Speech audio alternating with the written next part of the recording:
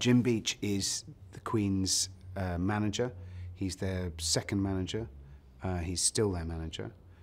He was a lawyer at Harbottle and Lewis, and he changed his career and went and ended up as the manager of a rock band, and has kept the flame of Queen alive all these years.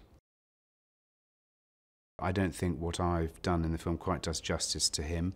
The film isn't really about Jim Beach. The film's about, you know, Freddie Mercury and the band Queen. So, but Jim Beach himself is a very watchful, clearly extremely intelligent man who has been a brilliant strategist for Queen and continues to be.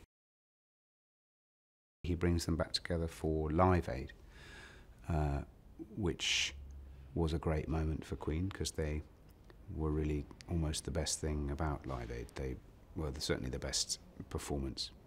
That was very fun to do because I remember watching it as a kid thinking, wow, Queen are amazing. So, yeah, he kind of gets the band back together in his office and makes them all talk to each other. The guys learned how to do like the Queen Live Aid set, move for move, which is a great achievement, and they shot it very brilliantly, and everyone loved doing that. Jim Beach turns the volume up. There's legend has it that Queen was slightly louder than every other band, despite Bob Geldof having to keep the volume at a certain level because of Brent Council. But somebody's hand in our film turns the volume up. The knob turning to 11 moment in this film is Jim Beach's moment. I'm happy to say I was a fan of Queen when I was a kid. My sister got Night at the Opera.